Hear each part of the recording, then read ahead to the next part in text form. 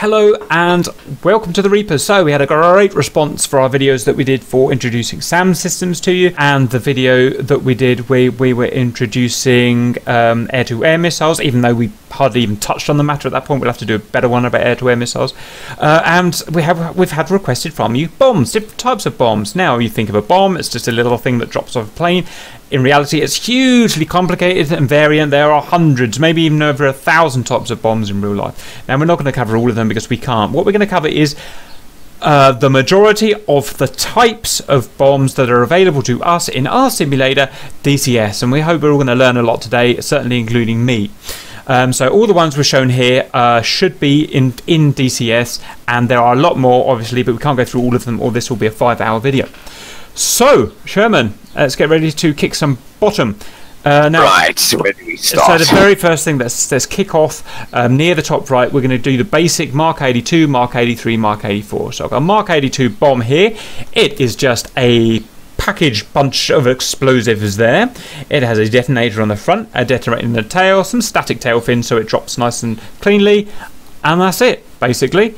So what is these just American, or are they NATO, do we think? Do Mirages? So these are American built, but they are used by NATO forces as far as I'm aware. Essentially, main purpose is essentially to replace the older series of bombs. For example, the oldest US general purpose bomb in DCS is the M117, available for the Mustang, the Sabre, and the F5. Yeah, so it's this modernised, standardised version of what we call an iron bomb or a dumb bomb, basically. Okay, so that's it, really. Mark 82, which is a standardised 250-pound bomb, I think it is. Mark 83, 500-pound bomb. And the Mark 84, Big Bertha, is a 1,000-pound bomb. So the weights are listed as follows. The Mark 81 is a 250-pound bomb. Oh dear. The Mark 82 is a 500-pounder. Mark 83, 1,000-pounder. Mark 84 is 2,000-pounder. Hey, Firma, I think I must have been thinking of kilos there, but I stand corrected. Okay, that's fine. Now, one interesting thing to bring up at this point is if you're flying in an aeroplane, excuse me, if you're flying in an aeroplane in DCS, you have to arm your bombs, and you have to arm nose or tail, or nose and tail. These are the detonators at the front and the back, obviously. What's all that about then? Why would you have a detonator in a nose and in a tail? Or a fuse? Well, sorry, there are two reasons. One is safety, because if you want to be damn sure that the bomb will only arm at a certain point, you need to make sure that those fuses arm at the correct time. Two is delayed fusing, because sometimes for, say, a bunker busting weapon, you want the bomb to penetrate to the ground before it detonates. So you need to select the correct fuse and set up the timing of said fuse correctly. And that's what having the two fuses are. In addition, because these Mark 80 general purpose bombs are modular, allowing for guidance systems, sometimes I know at least one or the other fuse can be removed in order to make room for the guidance kit. Roger, cool, gotcha. Right, okay, and obviously the fuse that we were talking about, that detonates the main charge, which is the bomb. Okay, so that's fine. Then we have a modification called a Snake Eye. Now, I know you have Snake Eyes for Mark 82s. You may also have Snake Eyes for Mark 81s, 83s, 84s. I really can't remember. Right. But in this one, it's Mark 82. The retarded version, well, the Mark 82 Snake Eye is considered what's known as a retarded version. Now, that's not like me retarded. It's like, as in the trajectory of the bomb is retarded. And in this case, it is done by what's known as retarding petals. When the bomb is released, these open up and they cause additional drag, allowing for the bomb to slow its fall rate and thus basically lose speed quickly. Yep. You also have others, such as the Mark 82 Air, which we have, which uses a ballet, which is essentially just a little chute. A firm. And if you're wondering, why would I want to retard my bomb's full weight? It's actually incredibly important. If you're flying in say, a Viggen or a Harrier or something, where you're going to be bombing very low altitude along, say, a line of trucks or something, and you let these bombs off at an altitude of 100 feet, if it was a bomb like this, Mark 82, it would fall down quickly, hit the ground, explode, and blow your own aeroplane up. So if you were going to do a load drop like that, you would use Snake Eyes, or the other one that you just said, the air version. So as soon as the bombs leave the plane, they retard and they slowly drop to the ground, allowing the plane to get away before the blast happens. So incredibly important for low altitude bombing. Right, anything to add to the 82 to 84 series, or the 81 to 84 series? It's noted here that on Wikipedia, the 83 and the 84s also get balut versions, dragged versions of the bomb, but they are not available currently in DCS. Affirm. Right, so we won't cover anything that's not in DCS because that's all we're interested in at the moment. That's what we use. Okay, we're going to jump on to GBUs next. Show me, what does GBU stand for? Guided Bomb Unit? Guided Bomb Universal? Guided bomb unit, yes. So all a GBU is essentially, it's what they would call a guidance kit for the Mark 80 series of bombs. So you literally stick these to the front and rear of the bomb, and the front unit will typically act as the guidance kit, and the rear of the unit will act as the steering. Now, I believe the Israelis also have a guidance system of their own, which is relatively cheap, but I forget what the acronym for it was. Roger. Right, so for instance, now I'm just going to make this up as I go, but for instance, this GBU-10, I should say all of these we've got here, the ones I've shown in my picture, are available in DCS, including the big weird GBU-151. So we'll go through that in a minute. But yeah, so for instance, this GBU-10 could be just a Mark 82, which is, remember, a universal modular bomb. Used by the United States, and they bung this tail, they essentially screw this tail section on, which is a movable fins, and they screw essentially this guiding system, this laser guiding system at the front, and that can guide the bomb.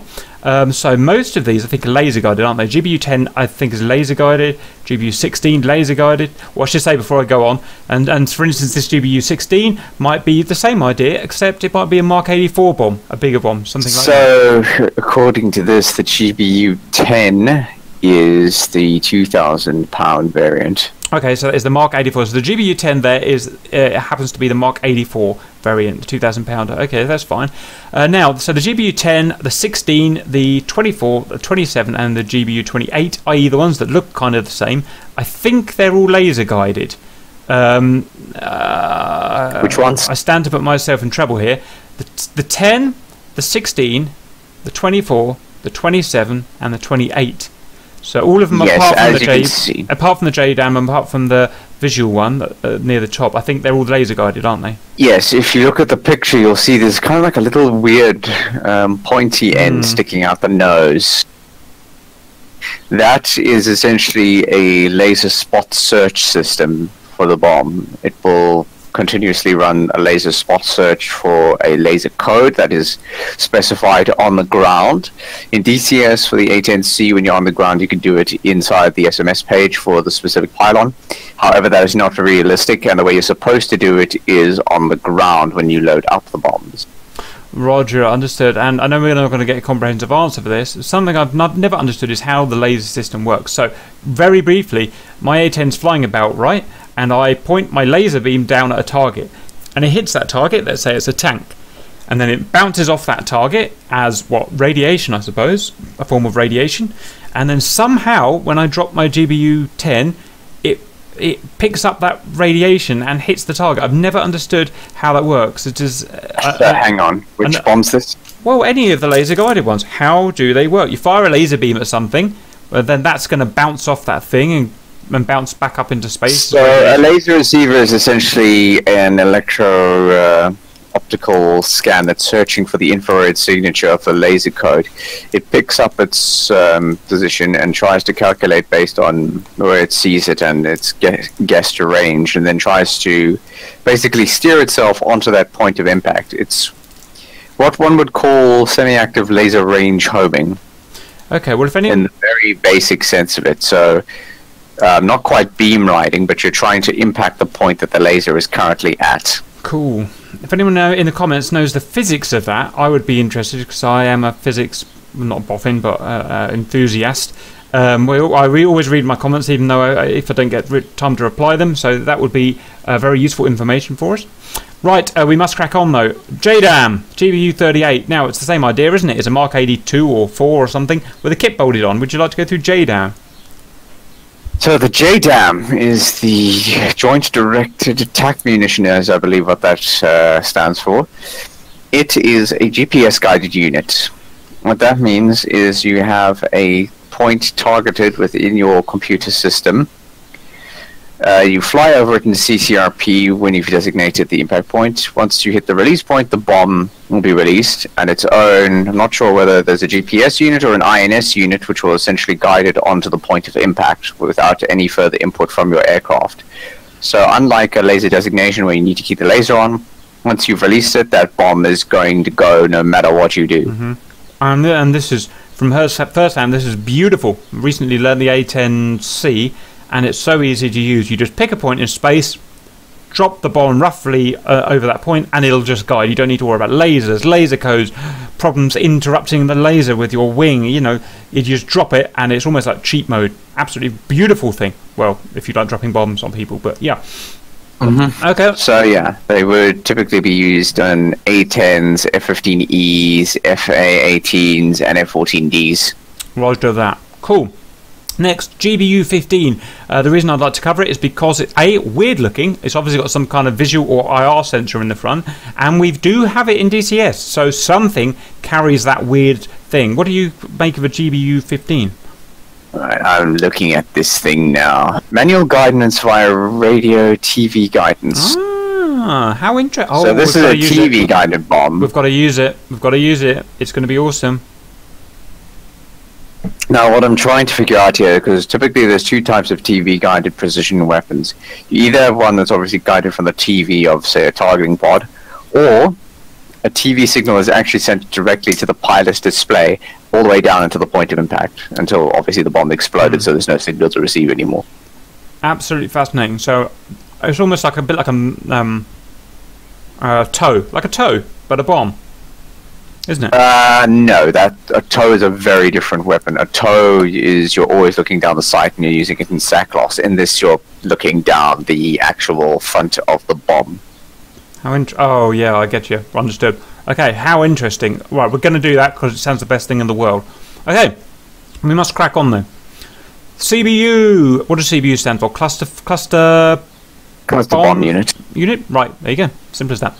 I know Sherman loves them. I don't know a great deal about them. I've got a couple of pictures I scavenged off the internet. CBU 97, CBU 100. So yeah, there's a whole range of them. I might like them, but most human rights groups tend to hate them because they have a tendency A, to injure civilians, B, leave what's known as unexploded ordnance behind. So in fact, the majority of world nations have actually signed a treaty prohibiting the use of cluster bombs, but the United States is not one of them. Interesting. Okay, that sounds controversial, so I better not touch that. But so there's a whole range of them. I noticed in DCS. There's CBU 97, 100, 103, 105. What does the number mean? Is it just the variant, or does it mean something?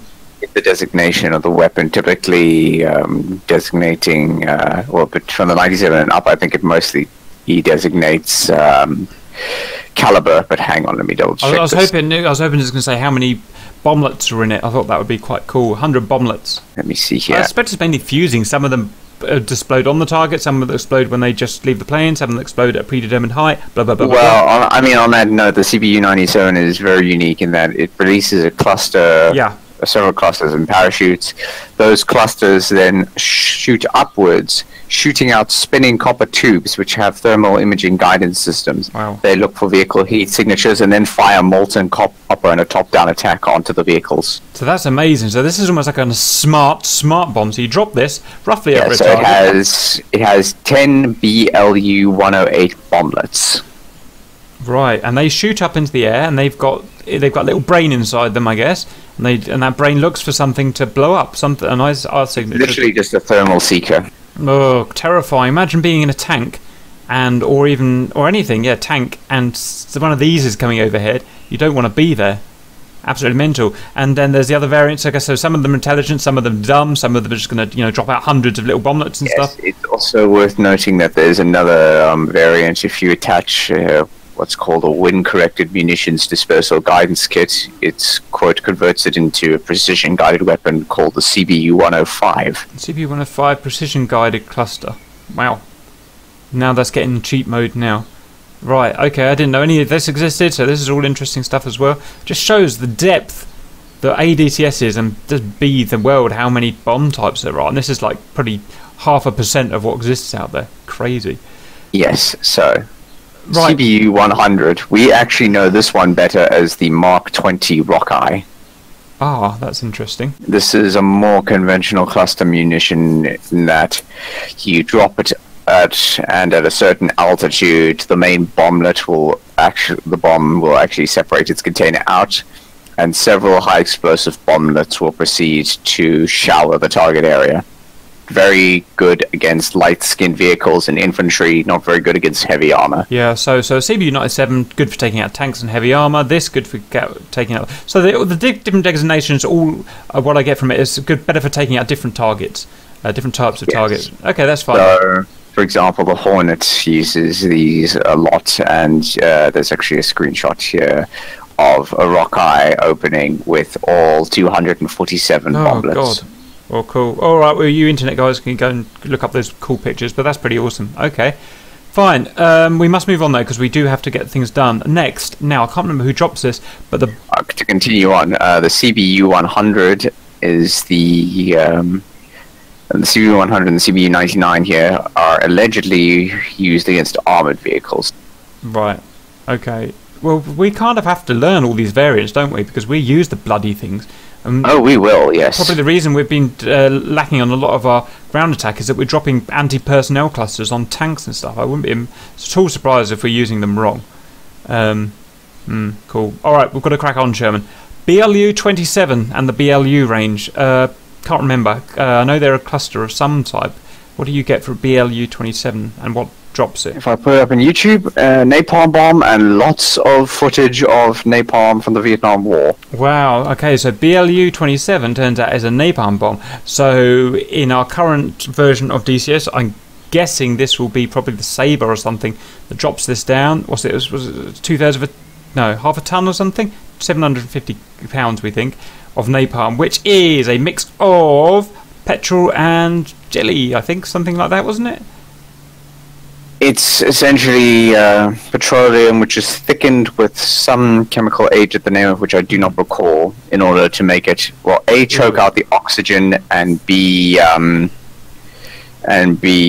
cause it to stick to stuff, and that's what makes napalm so horrific, is that it sticks to anything. It's a stomach-churningly disgusting bomb, but I guess they all are. They're all designed to kill humans at the end of the day, but that's a particularly nasty one, so I don't like that. I'm not going to drop it. Actually, I want to see what they look like, but I'm not going to drop them on humans. Right, anyway, we must crack on. So that was interesting. For the FAB series. So, I don't know what FAB stands for in Russian, but my understanding of the FAB series is that they're essentially a bit like the Russian version of the American Mark series. They go from 100 kilos to 1,500 kilos, I believe. So, wow, 1,500 kilos is 3,000 pounds or more. 3,200 pounds. So you get this little tinker here, I guess would be the 100 kilo, and I guess this would be the 150 kilo, and I guess this would be the 1,500 kilo. Yes, so the Russians name their bombs based on payload in kilograms. So FAB is your general high explosive. Yeah, roger. It's just the same as these, really. Now, I'm not sure if they're modular and convertible to GBU type thing. I don't think they are, from what I've read about the Russian bombs, but again, we're not experts, so we'll leave that out there for you guys to decide. So if you're dropping dumb bombs in a flanker in DCS, you'll be dropping these babies. Right, that's fine, that's that. Next, a little bit more complicated, Sherman. The CAB series, Russian KAB. These are the GBUs of the Russians, I believe.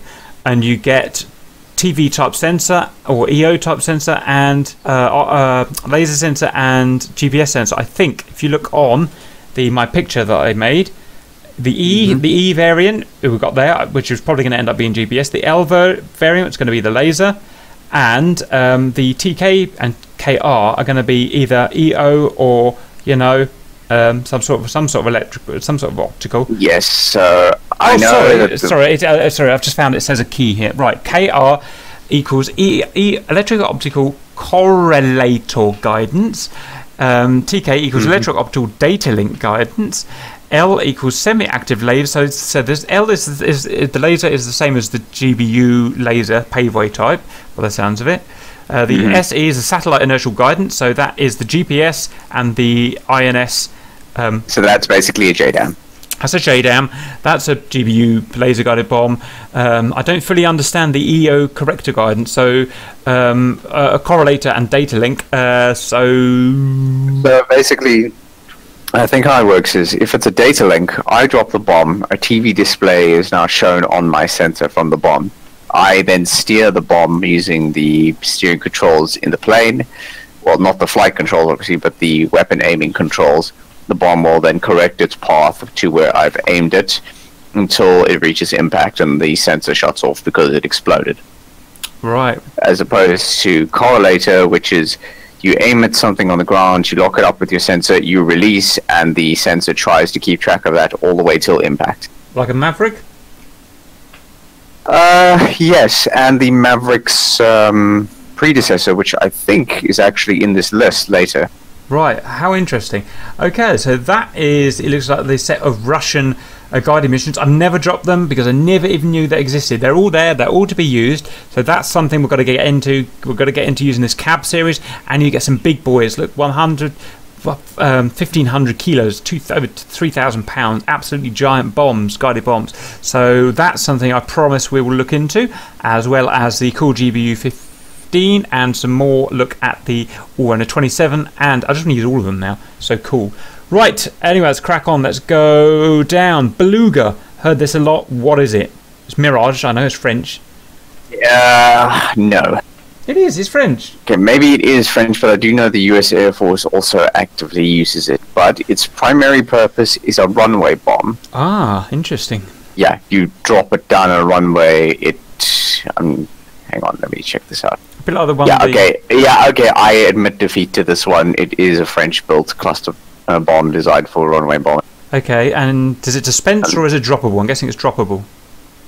Must be droppable. So, the Beluga carries 152 66mm bomblets, which are of three types: general purpose fragmentation for use against vehicles, parked aircraft, and dumps; high explosive against armored fighting vehicles; interdiction for use against airfields, harbour, and marshalling yards. So basically, some of these are just general purpose explosions, some are anti-vehicle, and some are designed to hit a runway and then fuck up the runway. Fascinating. Well, I've got the Mirage now, so I'd like to drop a Beluga at some point and see what it looks like. That's cool. Okay. I would hasten to add that currently the Beluga's munition is work in progress at DCS, so it's not quite that. Right, like the Vigans one. Okay, fine. Right, let's go left. IAB. Now, I couldn't work out what it was when I was doing my research putting this picture together. It almost turned out it was a phosphorus dispenser or something. Can you check it out and see what you come up with? Well, there's only one page here and it appears to be in Polish, but according to Google Translate, it was a prototype weapon. The bomb is filled with 242 kilograms of mixed liquid fuel and phosphorus of some type. Oh. After activating the igniter, the explosion creates essentially a white phosphorus explosion. Right, so this is what, anti-personnel? Well, here's the thing. White phosphorus is both anti-personnel and anti-vehicle because of the way that the white phosphorus works. It's rather than a high pressure wave explosion, it causes a low pressure wave explosion, which has a different kind of lethal effect. Right, so we have this IAB 500. I'm going to have to go and use it now. I don't know even if it was Russian. It's going to be on the Russian side, isn't it? So I'm going to have to It's a Soviet weapon. So I'm going to have to go and drop it on something and see what the deuce it is. But how interesting. Yeah, but here's the thing. Thermobaric, it's basically a thermobaric weapon using white phosphorus. Right. Yeah, I get you now. And thermobaric weapons are highly nasty. You're right. Okay, so that's something we're going to go and play with then. Right, next. Probably my favourite, I think it has to be. No less disgusting, but it is the KMGU Russian dispenser series. So, kind of a cluster bomb, but a little different. It stays attached to the aircraft. You don't drop it. You can probably jettison it if you want, but it stays attached to the aircraft. Technically it's not a bomb, it's a dispenser. And essentially you keep your finger on the trigger and just hundreds of these small bomblets just drop out and it just obliterates an area. And it's horrifically effective against light armoured units. Not exactly so.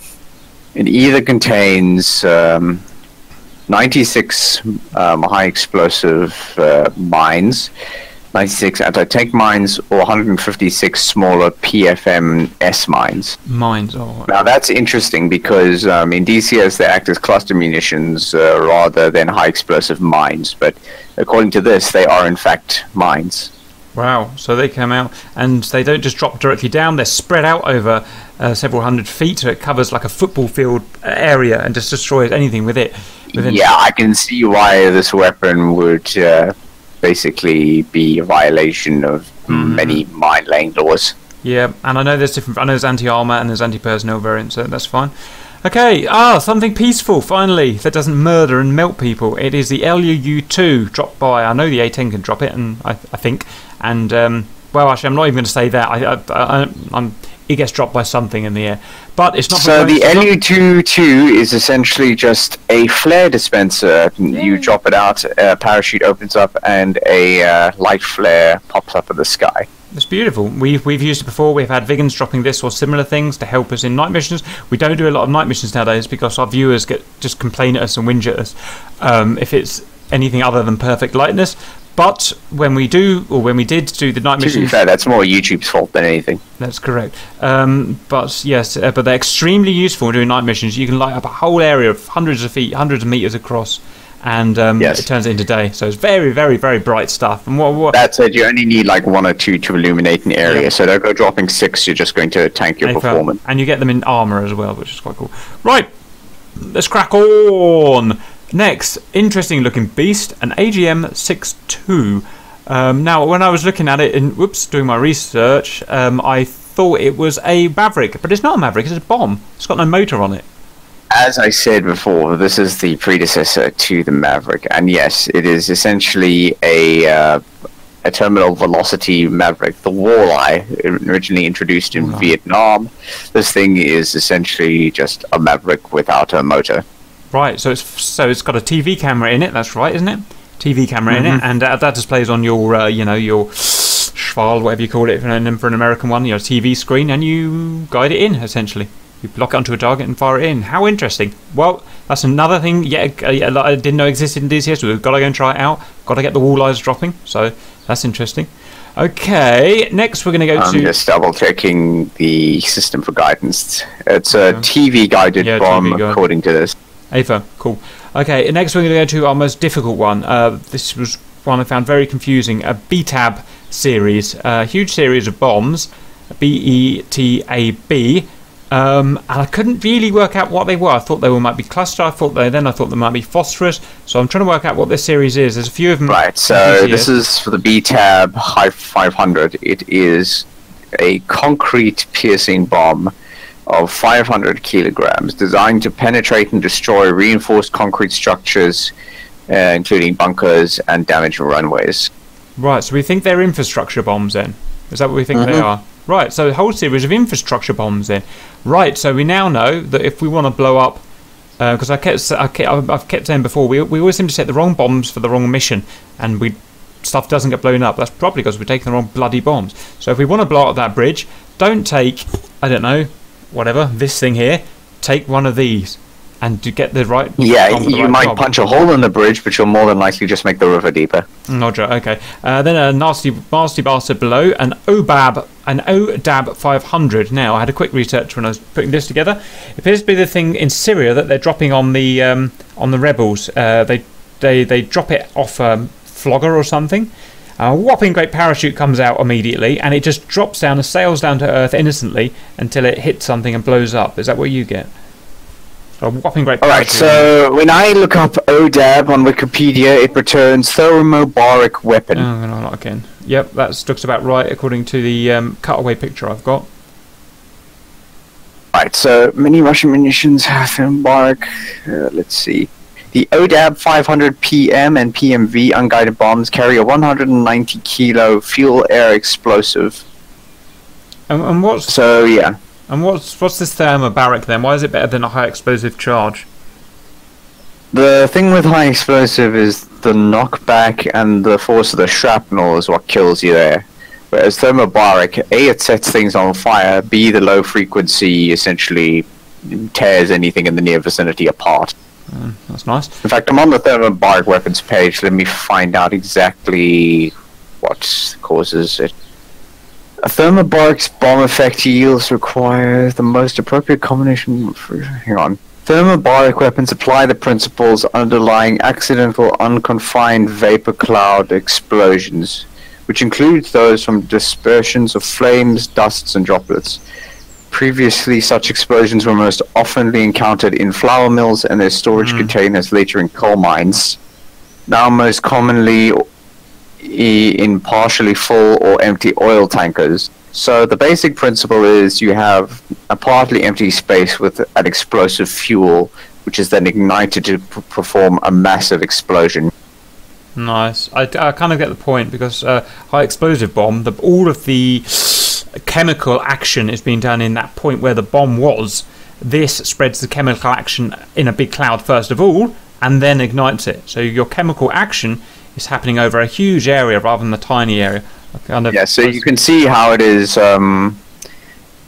slightly inhumane as well, because you're basically setting someone on fire and blowing them up. Yeah, well, I was thinking about that. I was thinking about the napalm. I think everything here is, do you really care whether you get killed by an ODAB or a GBU? Don't think any of them. Anyway, we're in DCS. DCS is good though. It's a simulator. It's all peace and love. So yes, welcome DCS. We're in DCS. No actual people were harmed during the making of our videos. We're saying all of the real unless versions, they were triggered. All of the real versions of these are bad, horrible things. Don't encourage them.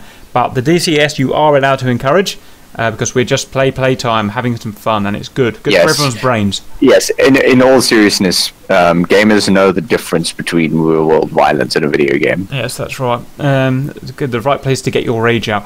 All right, anyway, now we're going to go to the RBK series. I believe this is Russian. Now, I think in my limited research, this is the Russian equivalent of the CBU, the cluster bomb. So you drop the bomb at some point explodes, separate into lots of little droplets, and I've got a 3D cutaway I found here, and then those droplets, those bomblets go and do their thing. I'm not sure. So unfortunately there's no Wikipedia items on these, but they are listed as cluster bombs on Wikipedia. I don't think we have to go into this. I think there's going to be lots of variants, and then we get lots of variants in DCS. This is going to be similar to the CBU series. It's just the Russian equivalent, because obviously we've got the Soviet side and the American side, throughout the last God knows how many years, tens of years. So, yep, that's fine. Right, before we go on to Big Daddy, let's go to the bottom, a cheeky little one I couldn't get to the bottom of, P50T. I think it might have been similar as the IAB 500, i.e. phosphorus explosive thermobaric. Active training bomb. No. So it's basically a training bomb. No, so this is P-50 Tango. It's got explosives there. And I've looked it up here, and according to these Russian sites, it is a Russian training bomb. Okay, internet, clarify that for me, please, because I was in my limited research, I thought it was explodey. So, all right, we'll see. The SAB-100s. Now, I'm not sure what's special about them. They're just 100 kilo bombs, but I just found them interesting because you launch them from these bomb dispensers. So on a flanker you'll have multiple of these dispenser units, a bit like you do in a vegan, and on each. So everything I'm seeing here indicates that these bombs are flares. SAB 100. Yes. Really?